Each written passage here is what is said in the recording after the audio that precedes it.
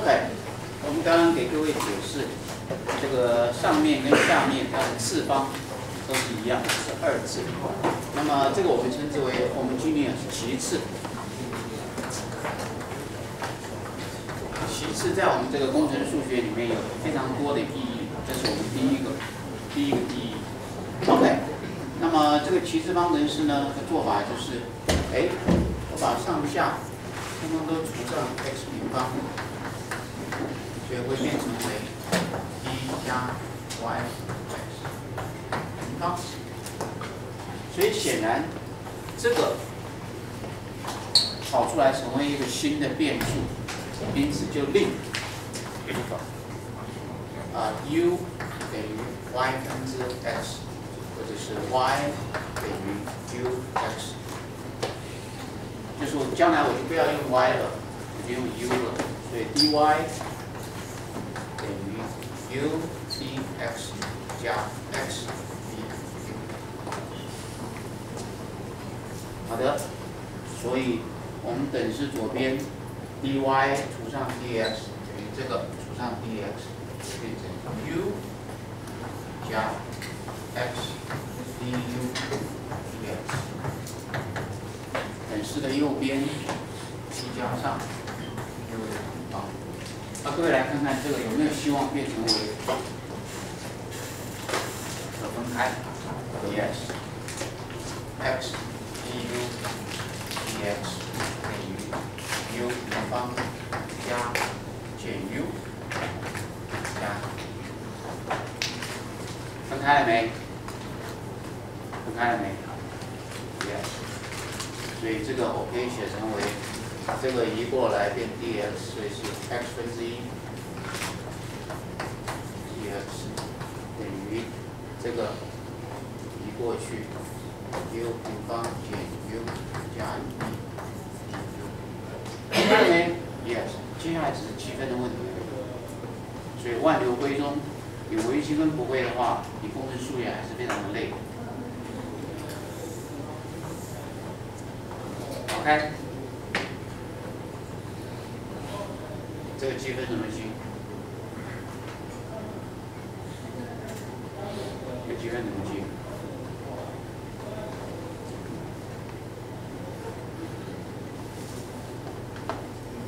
等式的左边就比较简单 ，log x。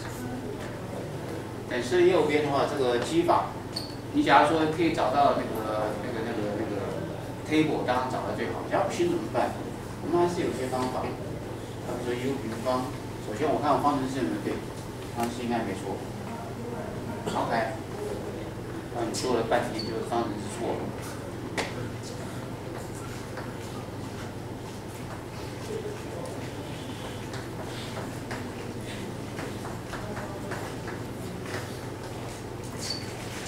知道我在干嘛吧？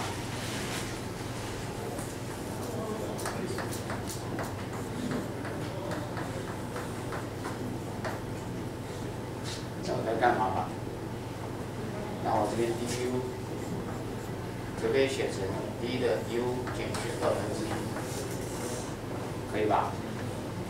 然后这个这边写成为我用我的红圆圈。 红圆圈的平方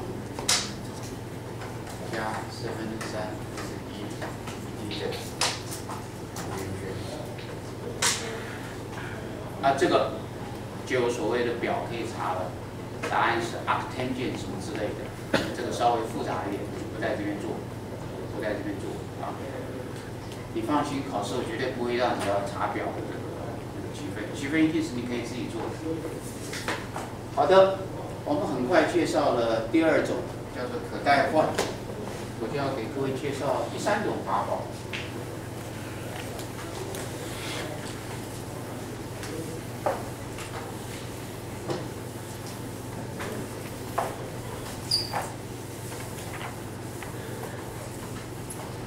第3种很多人都搞得觉得很复杂，但是第3种其实一点都不难，它就是一个微分的观念。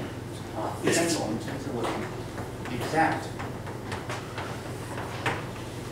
你就看看你的方程式是不是一个正和方程式。正和方程式其实是一个全微分的观念，就是你们在1年级的时候念那个微积分那个全微分观念。假设我一个函数 μ 的 x y 的函数，假设它是3x 平方 y 加 y 加 y 平方减 2x， 假设等于1好了，随便一个。所以这是一个函数。这边写常数也可以我现在固定它是1。所以这个我们可以把它当做一个连续方程式。那么连续方程式我就可以求出它的微分。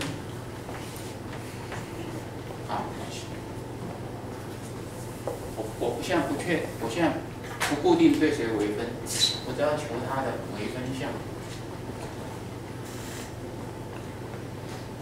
现在有几个变数 x 跟 y， 有2个变数的微分，我们就要用全微分，称之为 total differentiation。A 项，全微分来，第一项对 x 偏微，偏微的时候 y 是常数，乘上 dx。第二项 d μ 对 y 偏微，乘上 dy。然后等式的右边 ，1的微分多少？0。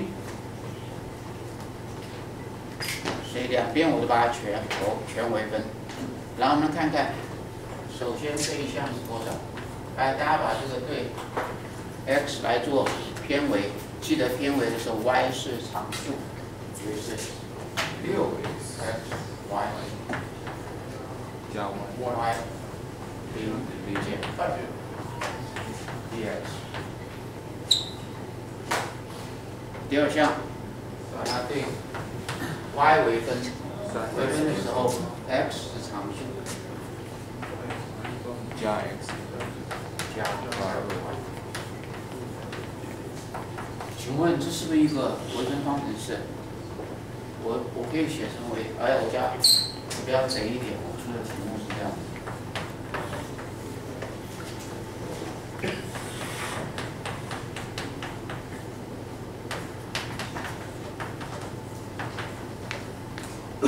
假如我出题目这样，你不要把它想成什么，其实想开就是这个。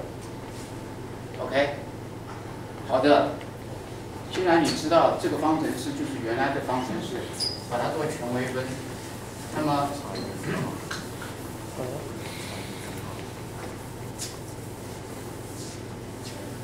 我们也同样的可以一样画弧度，只不过从后面走到前面。现在这是我的题目，这是我的题目，你的解在哪里？这就是我的解呀。我们现在只把题目再回头求解。我刚才做的是已经知道解，求它的题目。因为什么？这一项不就是 d μ dx 吗？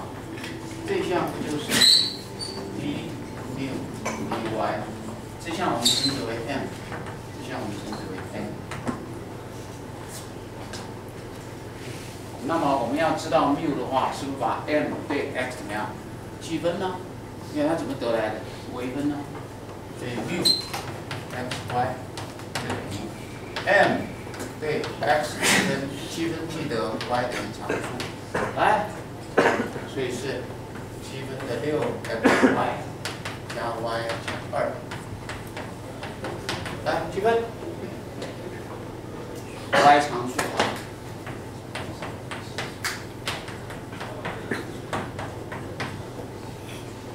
但是这里要记得，当原来的函数就像这边有一个 y 平方，我刚对 x 积分的时候，有没有出现？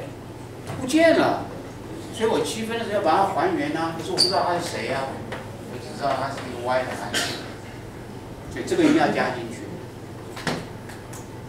同样的，它也会等于 n 对 y 积分，积分的时候 x 等于常数。哎，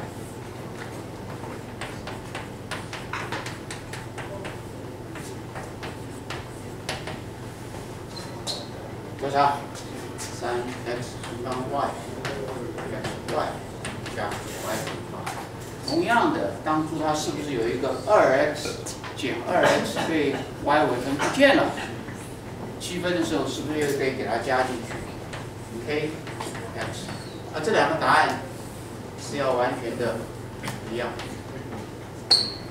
3x 平方 y 这个哦，所以这个是负2x， 这个是 y 平方。所以最后答案是什么东西？这个等于 c， 记得哈 ，c， 因为我们0的积分是多少？0的积分不是0哦，0的积分是常数哦。你要这样想，你不要想成0的积分，你要想说什么东西微分之后变为0？常数。那这个 c 怎么会得到1呢？我就必须给你一个起始条件，当 y(x) 等于0的时候等于多少？哎，你就盖进去，你就可以得出。我们来试试看，好不好？假设我给你起始条件 ，y 0的时候等于1，我们来试试看。所以这是0、0、1。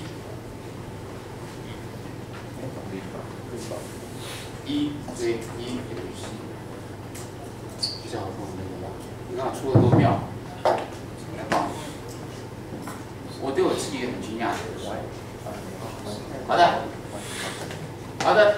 那么我假如是给你一个任何的 m dx 加 m dy 等于0，我是不是就直接用这个来做？是不是就直接用正和来做？学多妈的！还少一步，你一定得确信这个函数，这个方程式是一个函数的全微分，你才能做。假设你不确信这一点，你做也没用，你答案错误，答案得出来可能是错的，或者得不出答案。怎么样测试？各位看到了没有 ？m 代表是 μ 对 x 的微分 ，n 代表 μ 对 y 的微分，因为全微分嘛。所以我把 m 再对 y 微分的话，是不是就是 d 平方 μ dx dy？ 假设 n 是等于 d μ dy 的话，我把 n 再对 x 微分的话，会得到什么？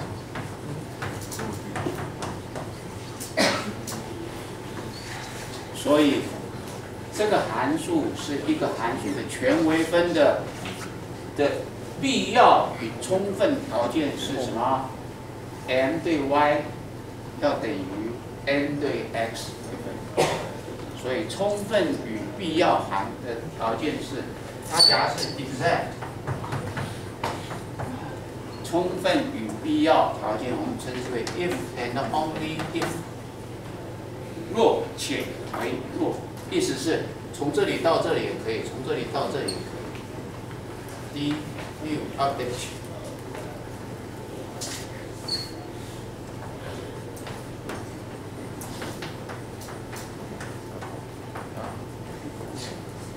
OK， 所以这个是它的充分与必要条件。遇到这种题目之后，做的第一件事不是积分，是测试它是不是正和。满足这个条件，它才是正和。正和了之后，再做这件事。这是条件，这是一定要做的。有的时候你不做这件事，你可能会 miss 掉很多。好的，我再给各位教第4招。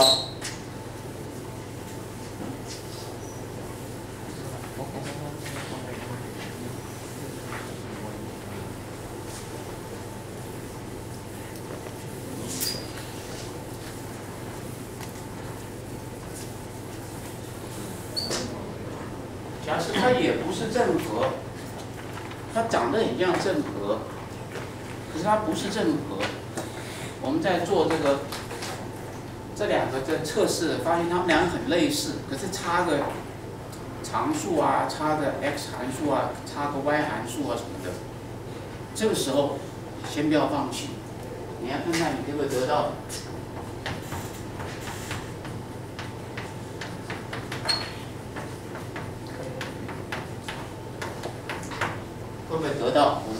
积分因子。啊，这地方我没有那么聪明，我就用课本的题目跟各位介绍。我就不导公式了，我就把它两个积分因子比较常用的，我把它写下来。第一个 dm dy dn dx 除上 n f of x， 则积分因子一定是 x 的函数一的 f(x)。第二个 dn dy dn dx 除上 m 等于 g y， 这积分因子是 y 的函数，一的负的 y of g y。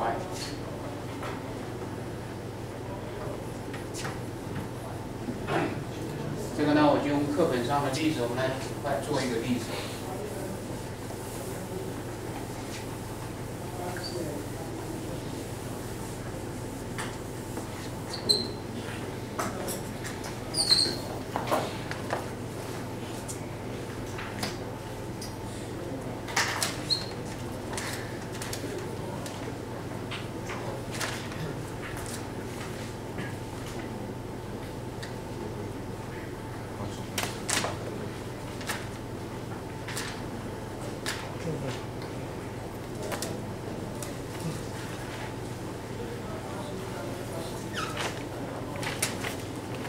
我在课本上做了31题，我们现在练32题。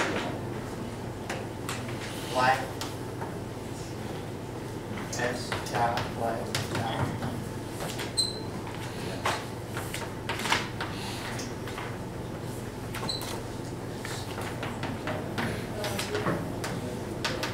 原来是这个例子，这个例子我们还没有做，我们做的是31题，这是32题。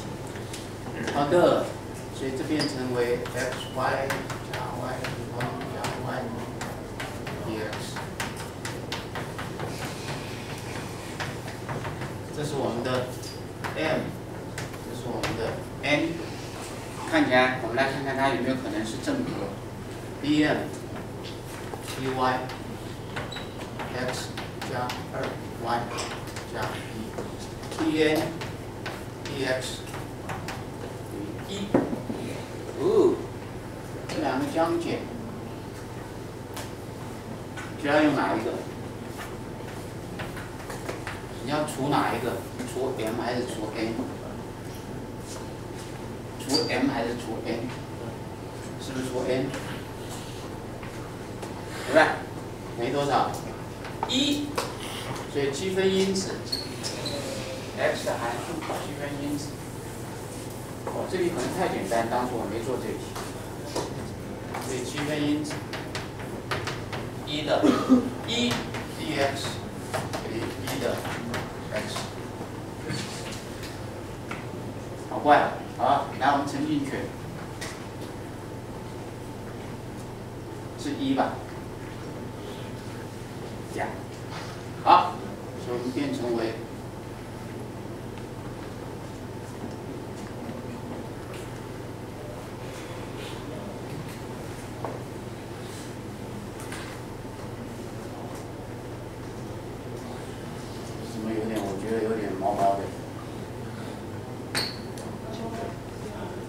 我记错了，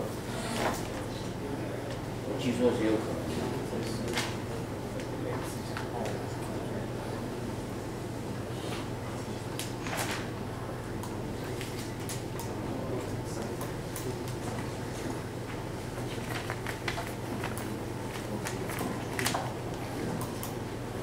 x 加，这是 x 加2y， 就是除上 x 加2y等于1。这是第一个公式，1的 dx。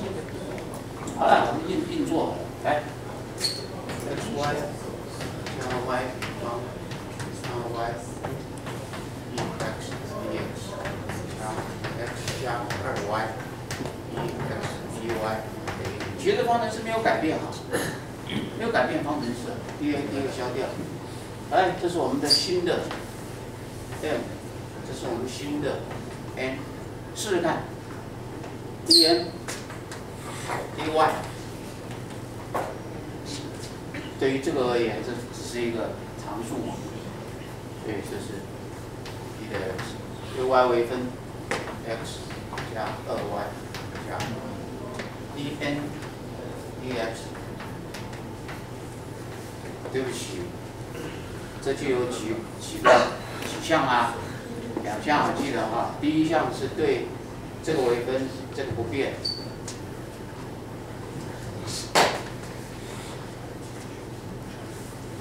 x 加2y dx。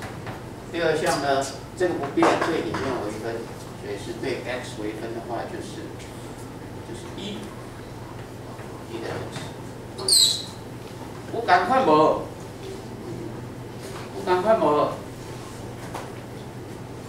数学太美妙了。我就不太回去做了哈。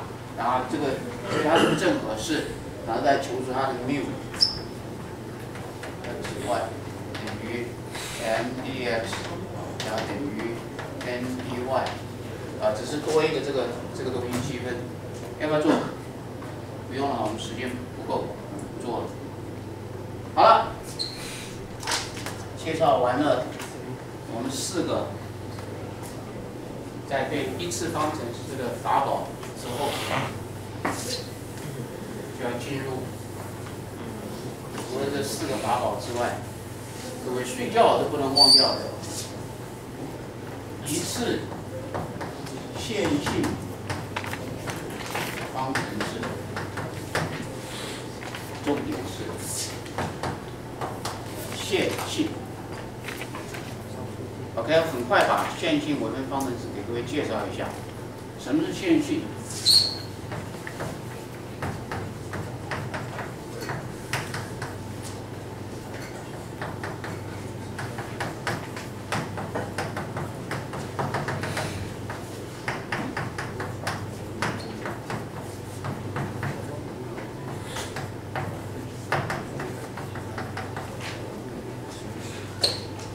等式的左边通通都是微分项。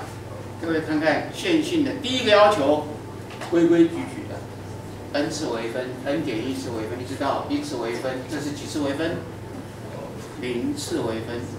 所以等式的左边通通是微分项 ，n 次 n 减1次，一直到1次0次，规规矩矩，不许还耍什么花样，就这些。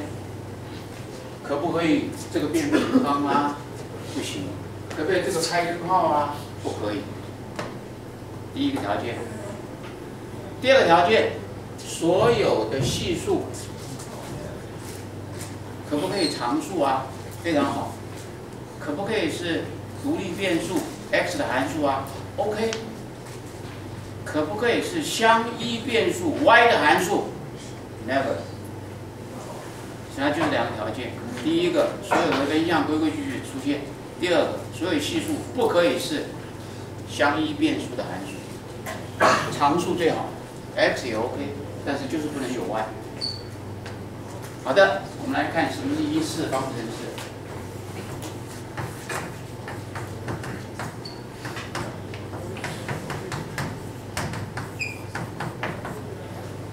1次线性微分方程式，这个叫做非齐次。当然，我们从最简单的齐次方程式来解起。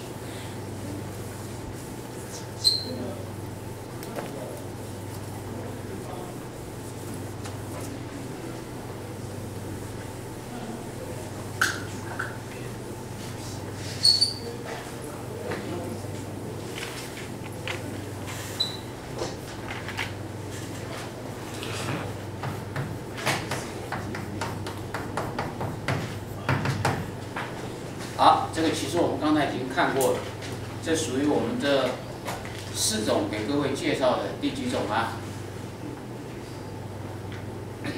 第一个是可分开，其他是不可分开。第一步就解决了，是不可分开 ？Yes。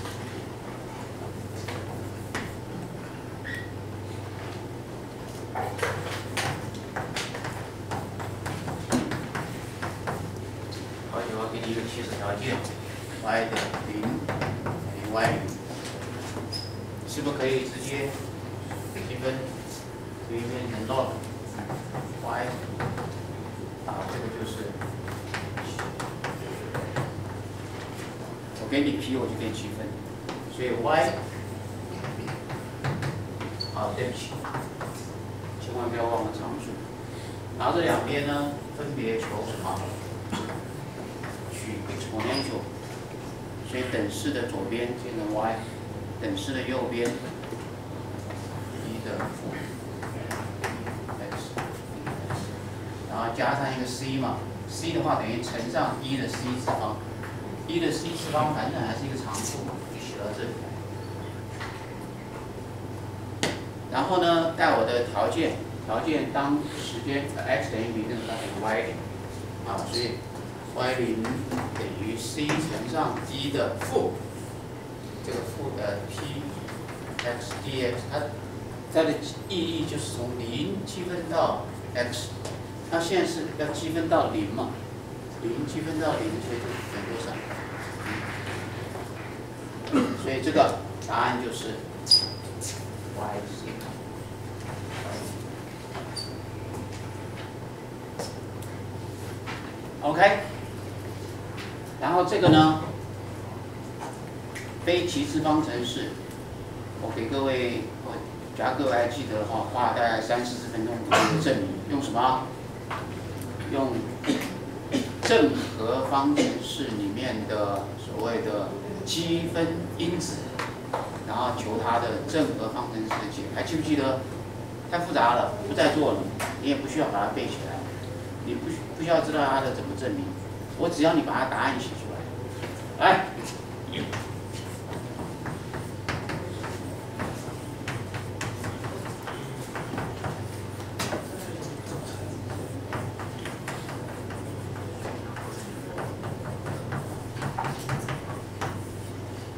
，OK， 我只要你把答案写出来。我们做一个题目。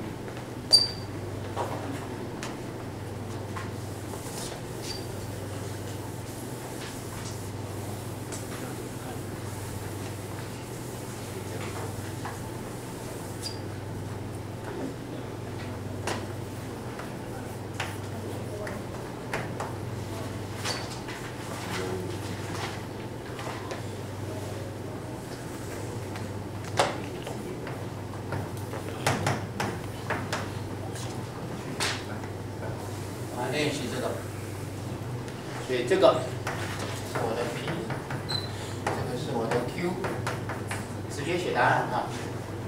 遇到这种题目直接写答案，我不要你再给我证明了。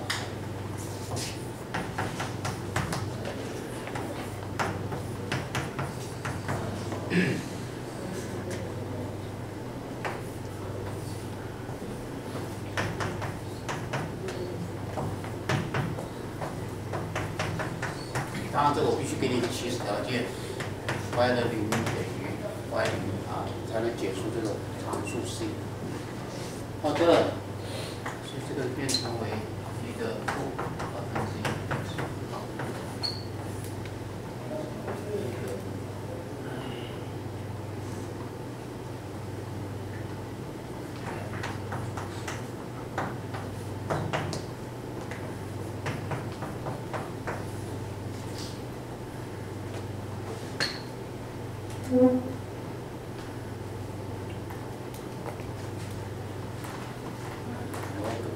我挖了一个坑给我自己跳，这没有办法起。找一个换一个 x1/1就可以积了，我们来看看 x1/1好了，对吧？可以原谅我，我再改一下题目了，好不好？这个没有答案的，没有意义嘛。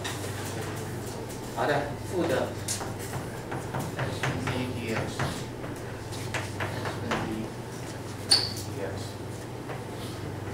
所以这是呢 x 的1的负 log x， 那负的话带进去就是 x1/1， 那这个就是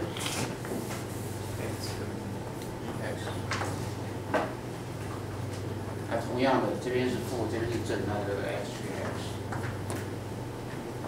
啊，这题目好，请问这怎么积分？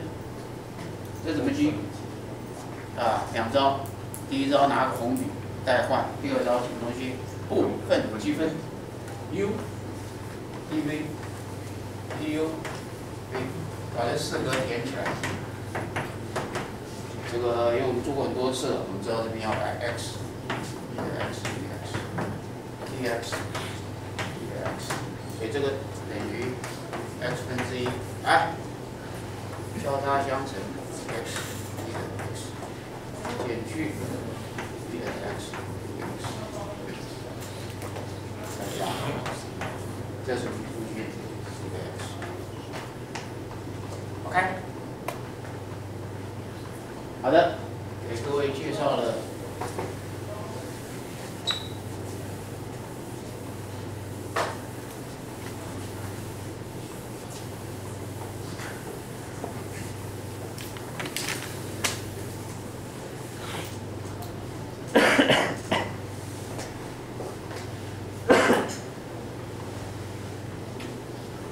我们来看一个例子。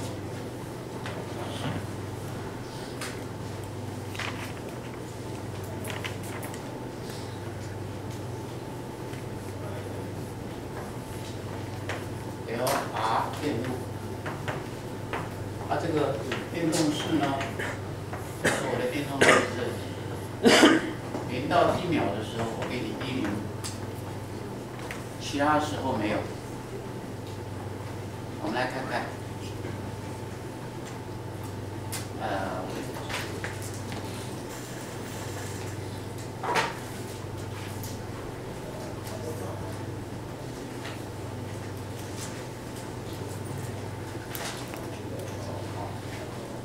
所以它的方程式可以写成为 Li 是为 n 加 Ri， 就是0到 t 小于1秒的时候等于1。起始条件，假设我这边第一个时间 t 等于0的时候，所以说 i 的0等于0。然后另外一个方程式 t 大于等于1的时候，Li 有没有起始条件？有，但是你先得把这个的这个方程式解出来。来，我们来解。对，假设都是1好了。来 ，i 等于1的